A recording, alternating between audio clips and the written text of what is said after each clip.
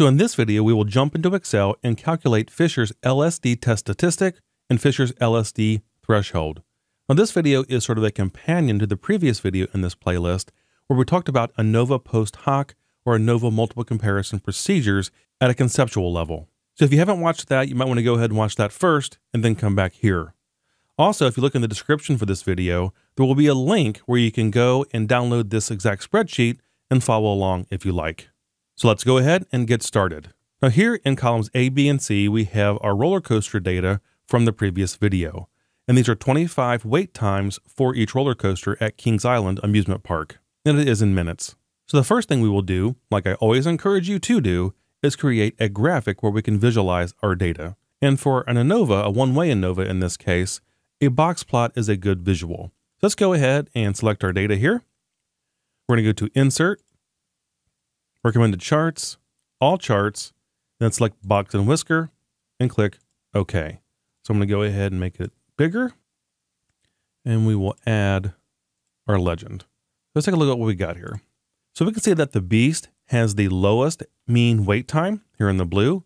The Banshee has the middle average wait time here in the orange, and Diamondback has the highest average wait time here in the gray. So what we are trying to find out here is which of these differences is statistically significant. So we can obviously see there is a very big difference between the Beast mean wait time and the Diamondback mean wait time. That's the blue and the gray. However, we have further refinement. So is the mean wait time between the Beast and Banshee here in blue and orange, is that significant? How about Banshee and Diamondback here in the orange and the gray? We don't know that for sure. So what we can do is use ANOVA post hoc analysis to find out. So in this video, we're going over Fissures LSD test, but like I said in the previous video, there are others like Tukey, Bonferroni, and the Chef's test. They essentially do the same thing. But to teach this topic and to learn about it, we're going to use Fissures LSD because it's probably the easiest to do and understand. So for now, I'm going to take this chart, make it a bit smaller, and move it over here to the far right so we can see it, but we don't need it right now. So there is no Fissures LSD procedure or test in Excel. So we're going to use Excel to get us part of the way there and then do the rest manually. But luckily, it's pretty easy. So the first thing we want to do is calculate a one-way or a single factor ANOVA using Excel's built-in data analysis tool pack. So we'll go ahead and go to Data up here in the ribbon, Data Analysis, ANOVA single factor, and click OK. Now I already have the data selected, but we'll go ahead and do it again. And then we'll select Labels in first row. That's important. If you have the label names up here in the first row, you've got to have that selected. Alpha we'll keep at 0.05.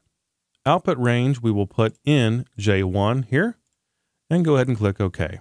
So here is our single factor ANOVA table comparing the three means over here in columns A, B, and C for the roller coasters.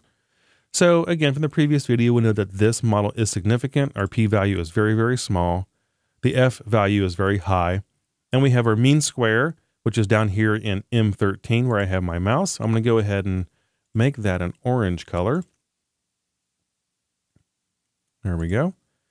And for the degrees of freedom here, I'm going to make that a different color.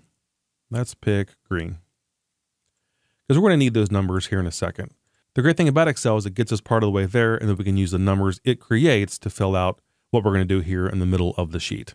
So the first thing we want to do is calculate the differences for each pair of roller coasters. So let's go ahead and do Banshee and Diamondback first. So this is simply equals.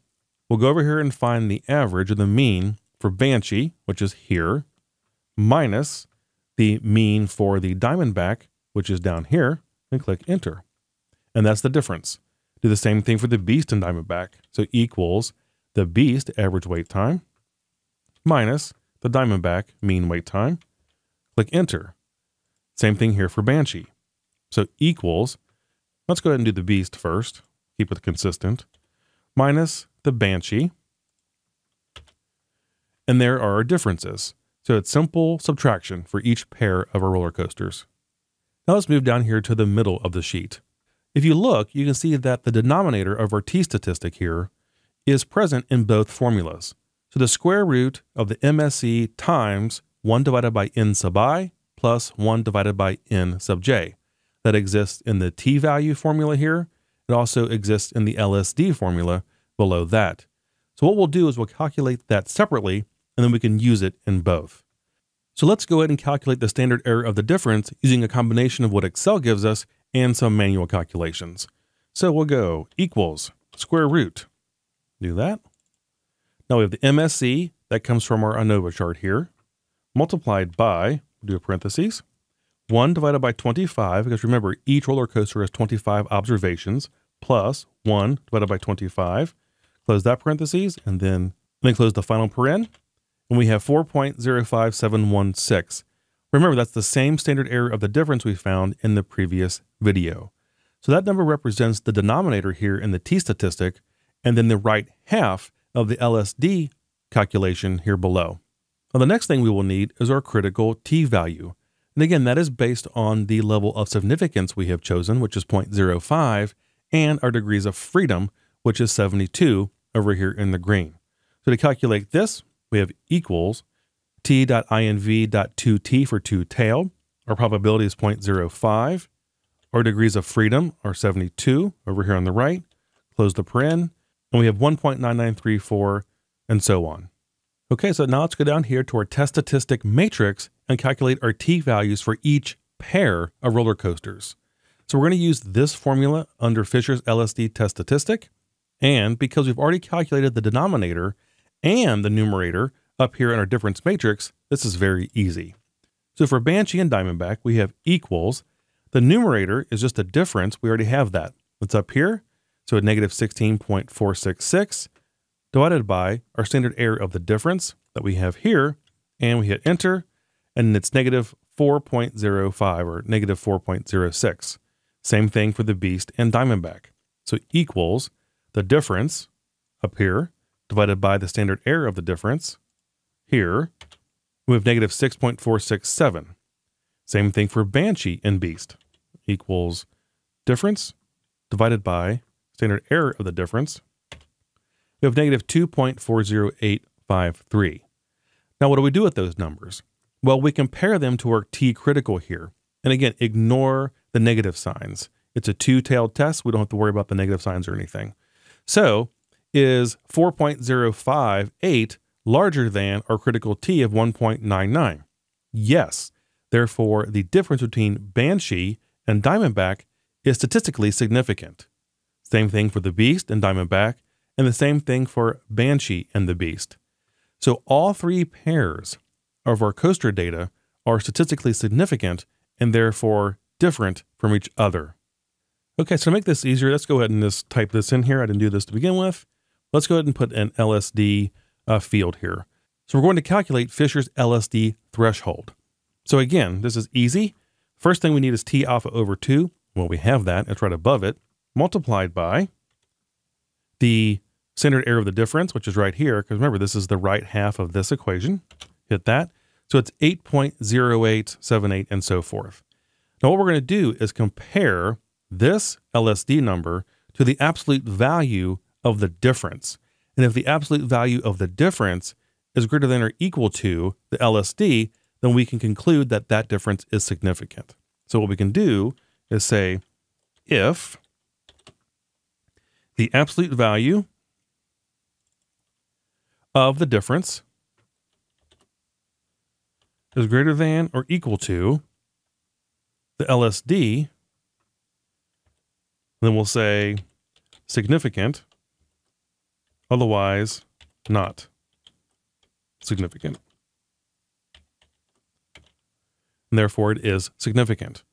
Now we can do the same thing for the other calculations. Equals if absolute value of the difference is greater than or equal to the LSD, significant, otherwise not significant. Significant. All right, and the last one, same pattern here. Absolute value of the difference greater than or equal to LSD, significant, not significant. Significant. So I went ahead and did the conditional formulas in there. You could have easily looked at it and been able to tell that author is significant, but I like kind of working some Excel work in as we learn this. So all three pairwise differences are significant using both the test statistic method here and the LSD threshold method here. So if we go back to our chart, make it a little bit bigger, and we can see obviously that Beast and Banshee are different, but also Beast and Banshee and Diamondback. So all three pairwise comparisons are statistically significant, and therefore we can conclude that the means are not equal to each other.